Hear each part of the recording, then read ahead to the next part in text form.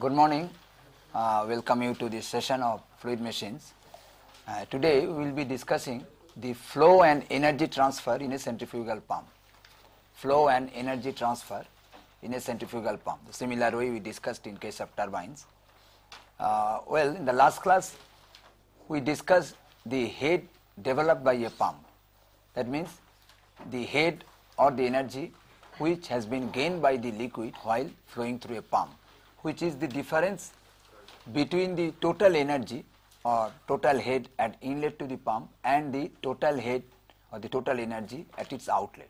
So the energy at the outlet is more than that at its inlet, and the difference between these two, that means the energy at the outlet of the pump and the energy at the inlet to the pump, is the head developed by the pump.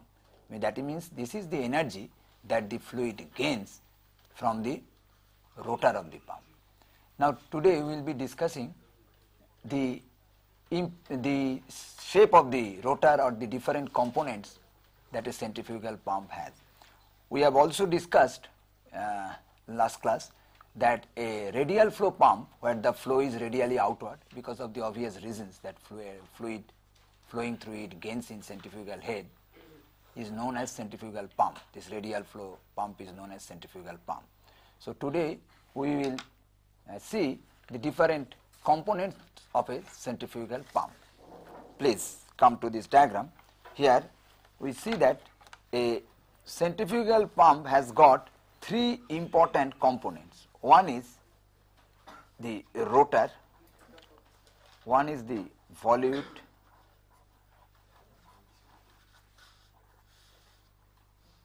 casing, rather I will write in the sequence. One is the rotor blades, rotor of the pump, which is the moving part, which is known as impeller. This is the terminology, impeller.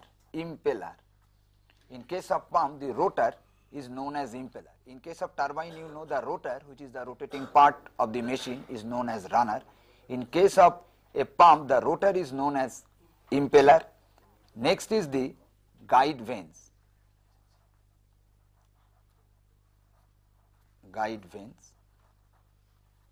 Or stator.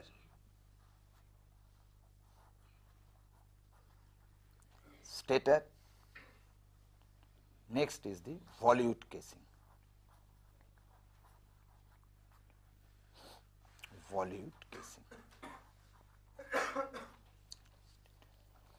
These three components are the important components, or these three components comprise as a centrifugal pump. Let us look into this diagram.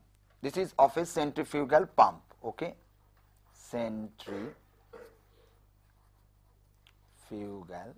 pump. Three components. Rotor, that is the moving part of the pump, known as impeller, then guide vanes or stator vanes, then volute casing. Now see that to pick the pictures here, that here if you see that this is the rotor, this part is the rotor, rotor consists of a solid disc which is keyed to a shaft, and the mechanical energy is imparted on it, which rotates with an angular velocity, constant angular velocity. So this rotor consists of a number of carved blades, as you see here, which is attached to the face of the disc, solid disc, and stands like that. These are the carved vanes, and this forms the typical vein passages or blade passages through which the fluid flows. So after this rotor, the fluid comes next to the guide vane or stator vanes. There is a ring of guide vanes and stator vanes. You see, these are the guide vanes or stator vanes. After leaving from guide vanes or stator vanes, it comes to a typical spiral casing or the volute chamber. It is same as that of a Francis turbine. It is just in the reverse order to that of a Francis turbine. The fluid flows through this and ultimately comes to the delivery end.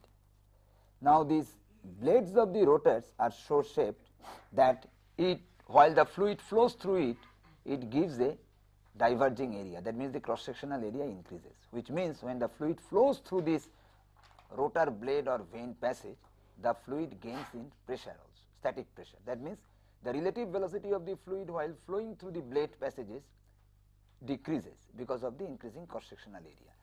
Therefore, the static pressure of the fluid increases due to that. Again, since it is a radially outward flow, that means fluid while flowing through the rotor blade passages increases its centrifugal head. That means this is such that the radius from the axis of rotation is increasing in the direction of flow, the fluid gains in centrifugal head, for which also the static pressure of the fluid changes.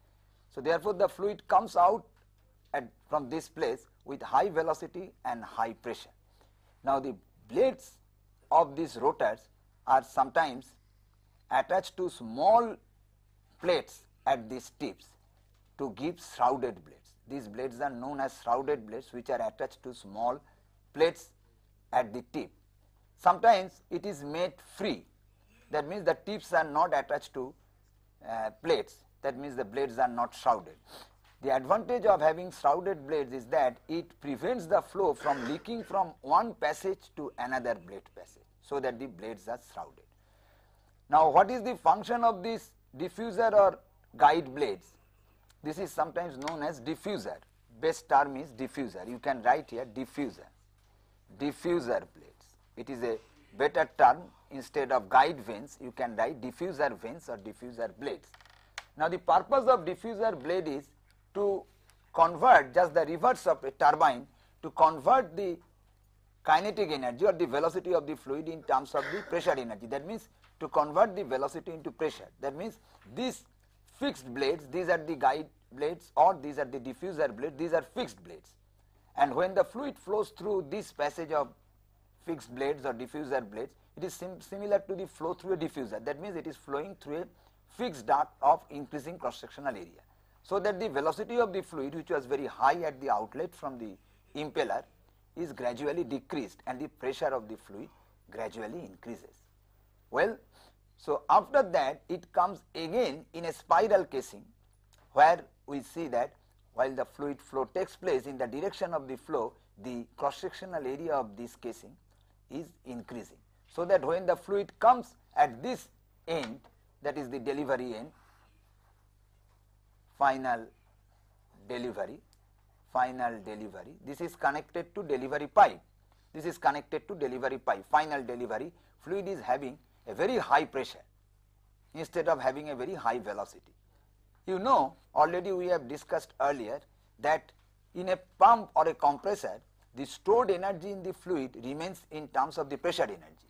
That means the fluid at the outlet of a pump or a compressor is at higher pressure but at a lower velocity. That means a pump or compressor is a machine which delivers fluid at high pressure but not at high velocity. So just in contrast of a machine known as fan or a blower, we have discussed earlier, where the fluid comes out with higher velocity rather than a higher pressure. That means at a lower pressure but at a higher velocity. So therefore what happens, the fluid gains its energy from the rotor. So at the end of the rotor, the fluid is having its total energy which he has taken from the, or which has been imparted by the rotor. But this energy is in the form of pressure energy and the kinetic energy. So the kinetic energy at the outlet is being converted into pressure energy. That means the kinetic energy is reduced and pressure energy is increased. This conversion takes place in the diffuser vanes, which forms the converging passages in the direction of the flow. This is made by placing different blades in a ring known as diffuser blade rings, and also by a chamber known as volute chamber, which is a typical spiral casing which gives an increasing flow area in the direction of the flow. So the function of the diffuser blades and the volute casing is to convert the velocity of the fluid into pressure, or to convert the kinetic energy of the fluid into pressure energy. In some cases, the pumps are available without the diffuser vanes. They consist of a impeller, this is the impeller, and a volute casing only. So therefore, they are the action of diffusion, that means the conversion of kinetic energy to pressure energy, or the deceleration of the flow with the increase in pressure is done only in the diffuser chamber or the volute casing. So this is volute casing. This is volute casing. I think these letters are small. This is volute casing. This is the rotor. This is the rotor. This is the rotor. Well, and this is the diffuser or guide blade. diffuser blades, diffuser blade ring. All right. So this is a pump without diffuser and this is a pump with diffuser. Usually the blades with a ring, this is known as diffuser. Here there is only a volute casing which is also acting as a diffuser, but the common terminology diffuser is used with this ring of fixed diffuser blades. So these are the main components of a centrifugal pump.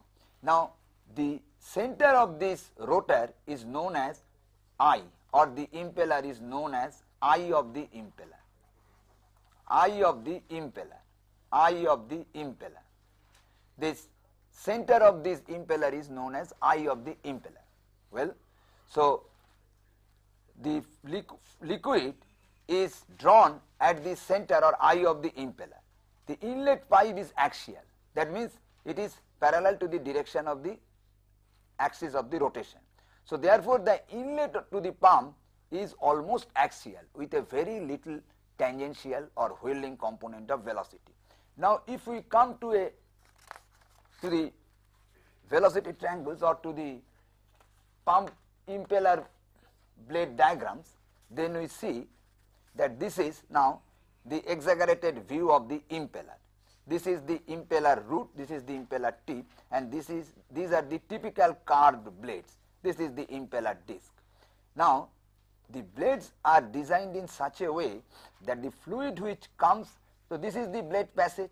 So we have seen by the broken line as the representative line of the motion of a fluid element. Fluid flows through this passage between these blade passages. So therefore you see that at any point the fluid is drawn in such a way it has got a very less tangential component, whirling component. I will explain why it is done so. This figure you cannot see. Okay, this figure I am drawing here. Okay. Well, drawing it here. Well, don't worry.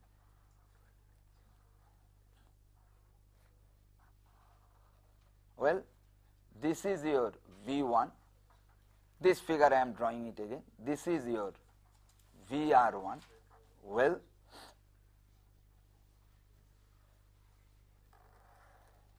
this is the blade.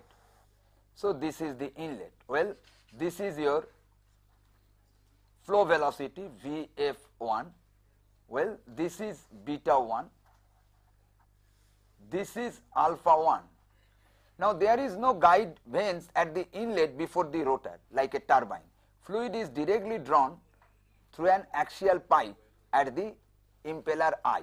So this you can see clearly. So this is the velocity triangle. Here you see this is the absolute velocity V1. The direction of the absolute velocity is such that the whirling component, this is very small, VW1. So this is the angle alpha 1. That is the angle which the absolute velocity makes in the direction of the direction of the tangent. So this is the relative velocity and this is the angle beta 1 that the relative velocity makes with the direction of the tangent. So for a smooth shockless entry, this beta 1 is the angle of the blade at this point, that means angle of the blade at the inlet with the direction of the tangent. This is moving like this, so this is the U1.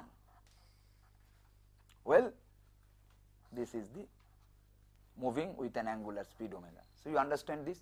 Now the blade angle at the inlet is designed in such a way that when the liquid is drawn by the axial pipe at the impeller eye, it gives a very negligible, theoretically it is designed in such a way that this tangential component at the inlet or whirling component becomes 0. That means fluid enters purely in axial direction. So the flow velocity here in axial direction. So therefore the inlet to this pump impeller is in an axial tangential plane. That means it has got axial component and the tangential component. Axial component and the tangential component. But the tangential component is made very low and theoretically it should be made 0. The blade angle at the inlet is designed in such a way so that the fluid is drawn axially, purely axial at the inlet. Okay. Now what happens at the outlet? Can you see this outlet diagram? No. Such a big diagram you cannot see. Letters I will be writing, don't worry, letters I will be writing, but you see the triangle, can you see? Okay, so this is VR2, this is okay. So this is V2, this is U2, so this is VW2, then it is all right. This is VF2, this is VF2. So this is beta 2, so this is alpha 2. Now the outlet, this is the relative velocity with respect to the blade, and this angle is the angle that the blade makes at the outlet with the direction of the tangent. This is beta 2. This is a tangent here. You can understand this is beta 2. And this is alpha 2, which is the angle made by the absolute velocity in the direction of the tangent. This is the absolute velocity. All right, and this is the u. So this is the u. So therefore this is the tangential component of the absolute velocity at the outlet, VW2. Clear? Well, now if I write, okay, all right, now if I write the work head or the head imparted to the fluid by the rotor, that head imparted by the rotor to the fluid, head imparted by impeller, here the rotor is impeller to the fluid, that is equal to, you know that VW2 from your generalized equation, VW1 U1 by G. All right, VW2 U2 minus VW1 U1 by G. This is the work per unit weight or the energy per unit weight or head, whatever you call, imparted by the impeller, that is the rotor of the machine, to the fluid. All right. Now if we make VW1 0, if we make the design in such a way that the fluid enters purely axial, then this becomes the maximum. If you have to ask anything, please ask me. Please, any question? Please ask me any question. If you have got any query, you ask me. So will you please explain the diagram that you showed? This diagram, last diagram? Yes. Where you cannot understand, this is the inlet velocity triangle. This is the inlet velocity, absolute velocity V1. It's very simple. This is the typical velocity triangle we have discussed so many times. So this is the velocity, tangential velocity of the rotor at inlet. This is the relative velocity with respect to the blade. So this angle coincides with the angle of the blade at the inlet. So this is U1 and this is the tangential component of the velocity. In practice, a little amount of tangential component is present. So fluid cannot enter or liquid cannot enter purely axially. But a theoretical diagram will be like this. Just the reverse of a Francis turbine, that I will tell you now, that it is U1, that is VR1 and that is VF1, which is nothing but the axial velocity. That means fluid is drawn purely axially without any tangential component of velocity. It's very clear. Why you cannot understand, I don't know this simple thing.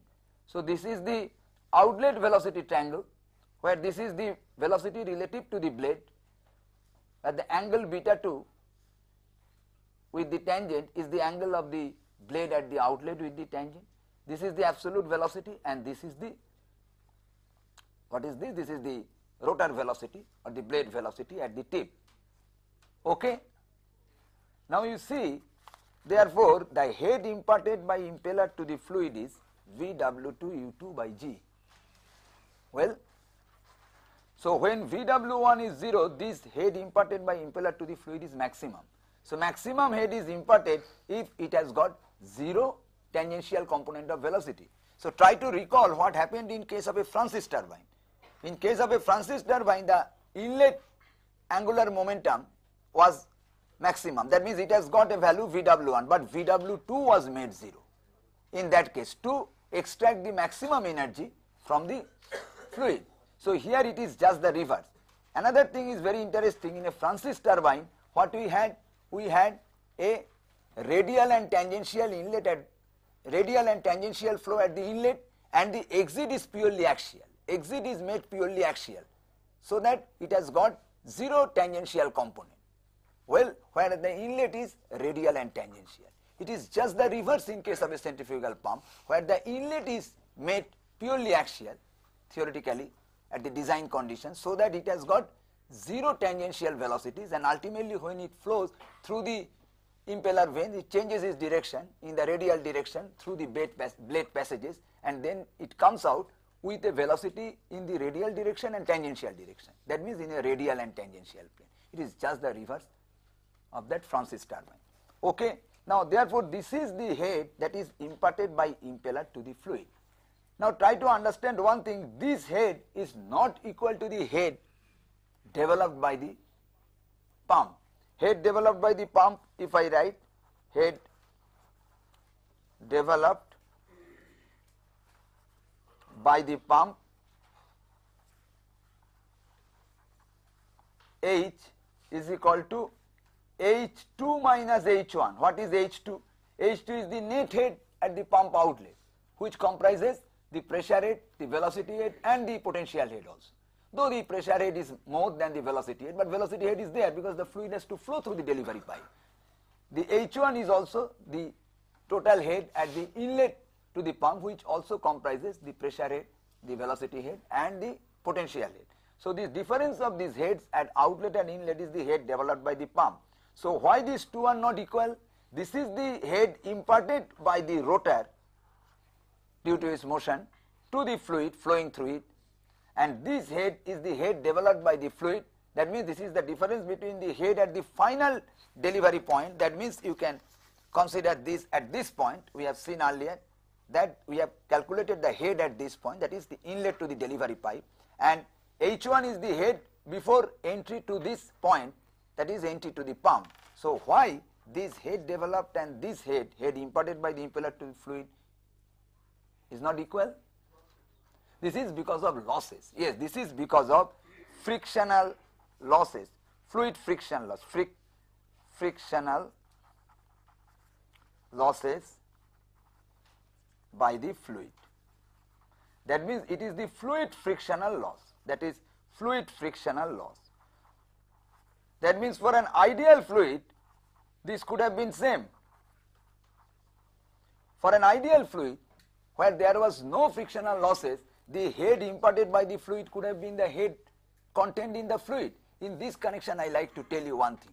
That means this discrepancy between these two, head developed and head imparted, arises because of fluid friction.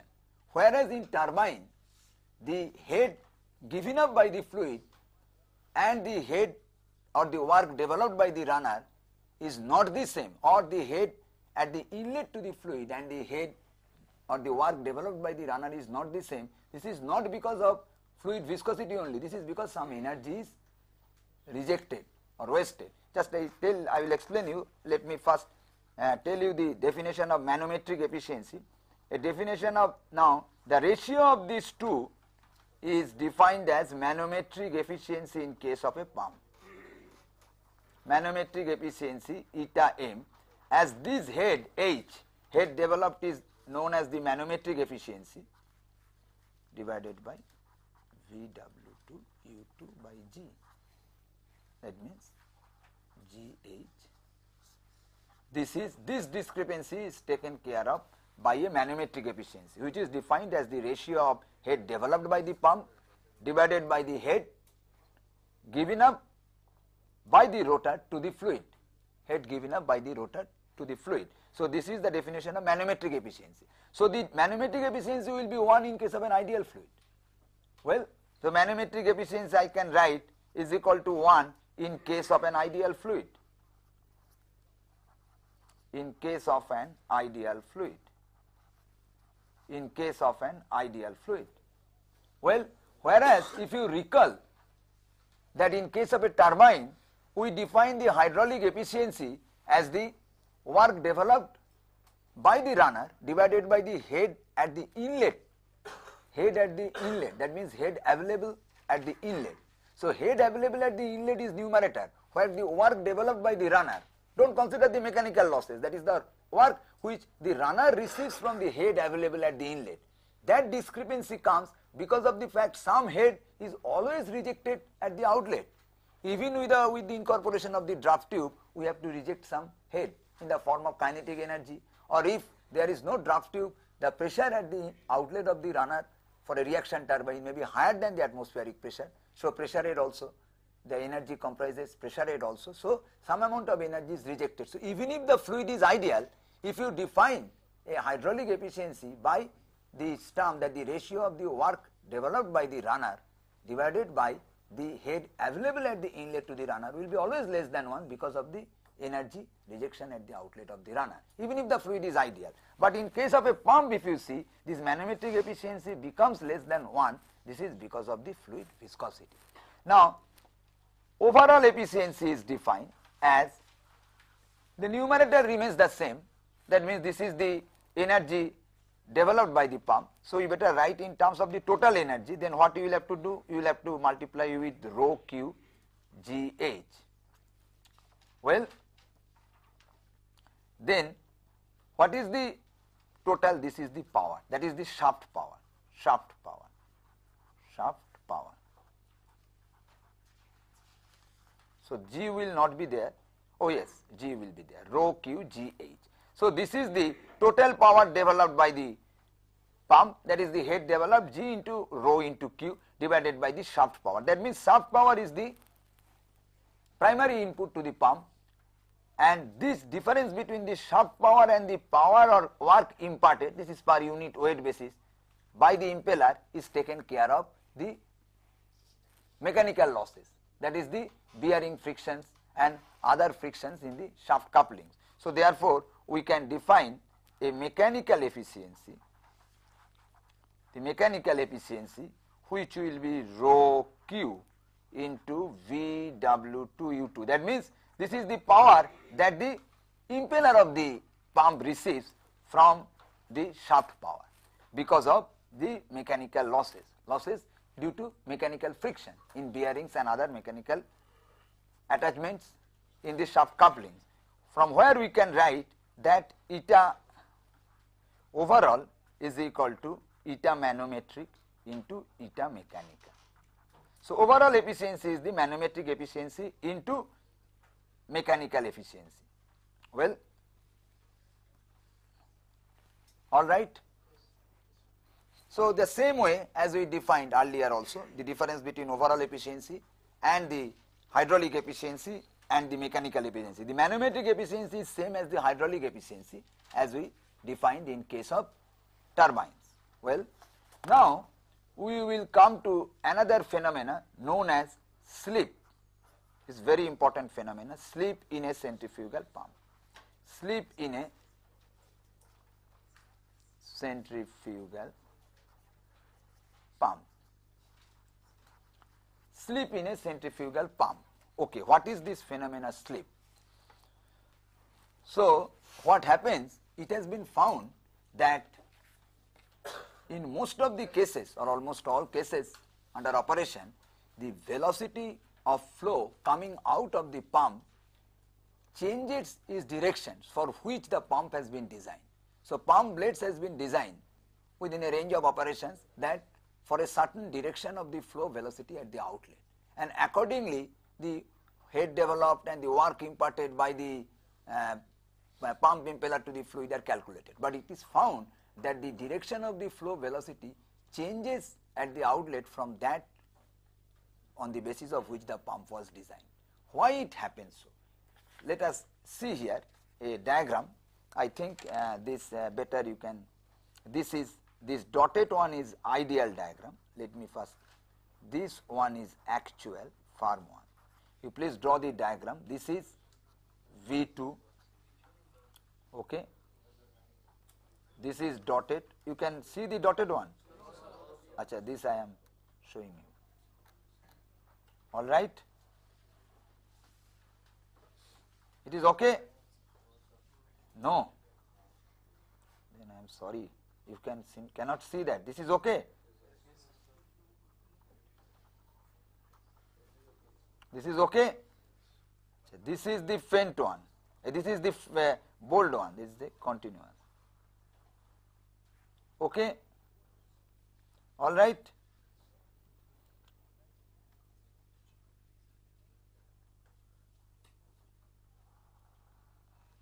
Okay, this is the okay. So now what happens that the fluid, this bold one, this one is the actual velocity, this is VR2, this is VR2, this is U2, this one actual, bold one is actual, bold one is actual, ideal, alright, bold one is actual. Okay, now I write this again here, so that I draw this again here. This is the bold one. So this is V2, this is VR2, all right. So this is VF2, and this is the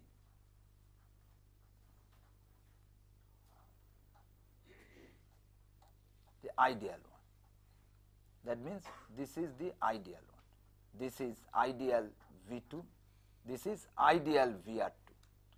So U is this, U is in both the cases, U remains the same, U2. Well, U2 remains the same in both the cases, U2. But what is the difference? You see, this changes the direction in such a way that the absolute velocity V2, this is the ideal one, but actual one, it shifts in this way such that it makes a reduction in the actual, it makes a reduction in the tangential component of velocity. Let's V2 W2 is the ideal, in ideal case this is the tangential component of velocity. Now the actual tangential component is VW2 dash, this one, okay, VW2 dash, this one. This is smaller than this one. For the ideal case, how is that VW? Which one? Perpendicular is all right. This is the V2. This is the V2. This is VW2. So this is the VW. Oh, sorry. I am sorry. I am sorry. I am sorry. This is okay. All right. All right. Sorry. All right. Very good.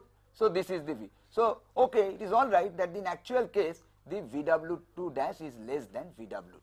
All right. I am sorry. Here it is clearly shown. This is the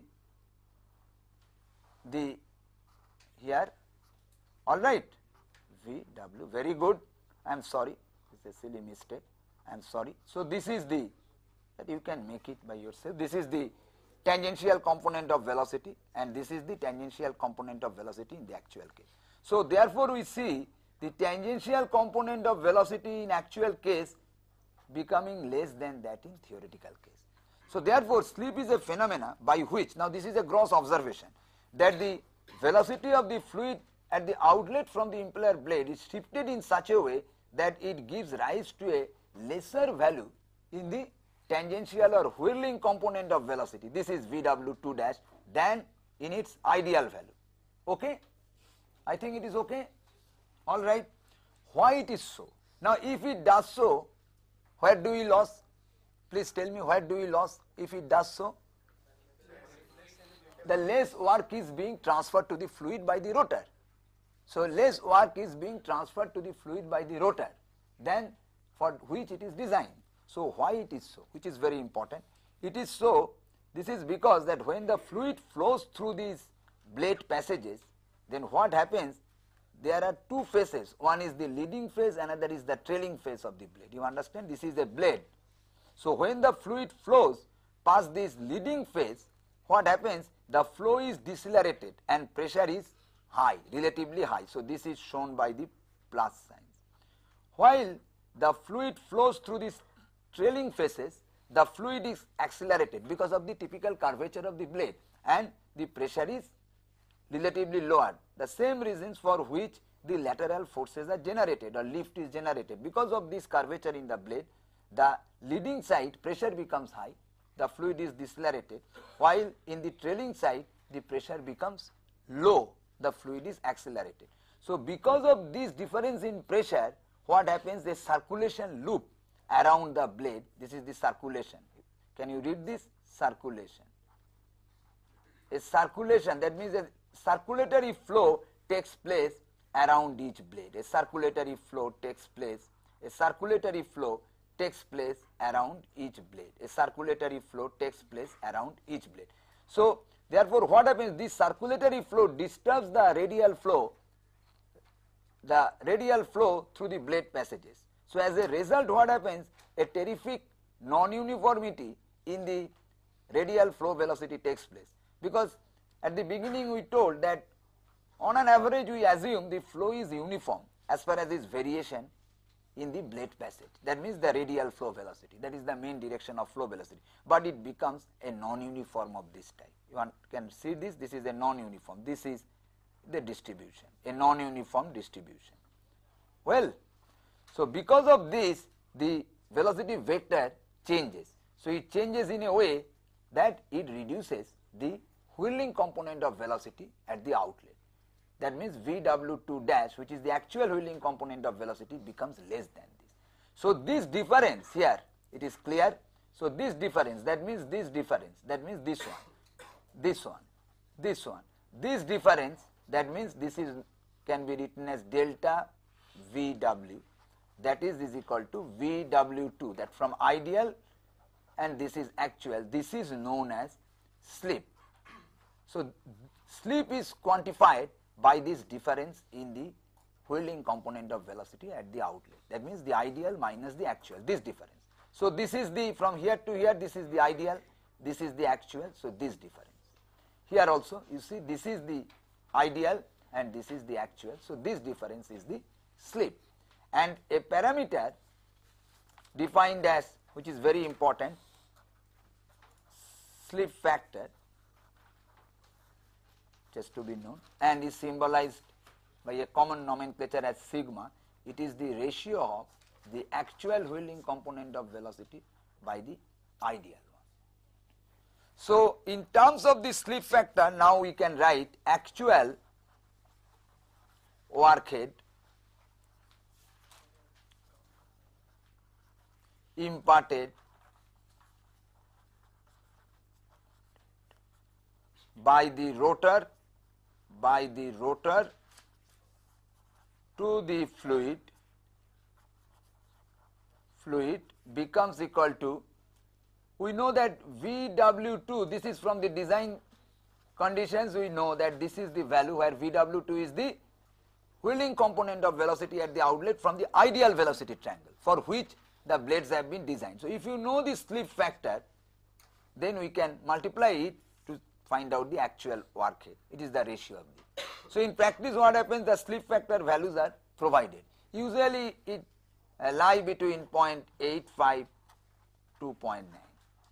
So therefore variation is very less for different type of pump impellers in the usual range of operation. So therefore if these values are there in our hand, or you can take some approximate value in this range and multiply it. So therefore actual workhead imparted by the rotor to the fluid is multiplied by sigma VW to U2 by G. Now here in this connection I like to ask you one question. Hello, what you cannot understand? Sir, the sigma is VW2 dash by VW2. ideal one. Yes. One is VW2. Ideal one is VW2. It's a very simple thing. Ideal one is VW2 and the actual one is VW2 dash, which is less than this. Sigma is always less than 1. So that's why it is written like that. All right? Okay? All right. So this is the workhead imparted. Now here another very important conceptual thing I like to tell you. Just I told you in case of hydraulic efficiency or that manometric efficiency, that in case of an ideal fluid also the hydraulic efficiency is less than 1, while as the manometric efficiency will be 1. Here also another very important thing, sometimes it may be asked, that even if the fluid is ideal, the slip phenomena occur. The slip phenomena is not because of fluid viscosity. So therefore this discrepancy of actual workhead imparted by the pump to the fluid and that of the theoretical workhead is because of the slip phenomena, which is something related to the flow field, that the pressure at the trailing edge becomes lower than that of the leading edge of the curved blade. And this is typical fluid flow phenomena which happens for both the cases of real fluid and ideal fluid, because of which a circulation or recirculatory flow takes place within the blade passages, and this recirculatory flow takes place for both the cases of viscous fluid and the inviscid fluid, ideal fluid. But the magnitude of the recirculatory flow or magnitude of the pressure difference which causes the recirculatory flow may be different. So therefore the slip, amount of slip, that is the difference between the wheeling component of velocities for actual and ideal cases, or their ratio, the slip factor may change.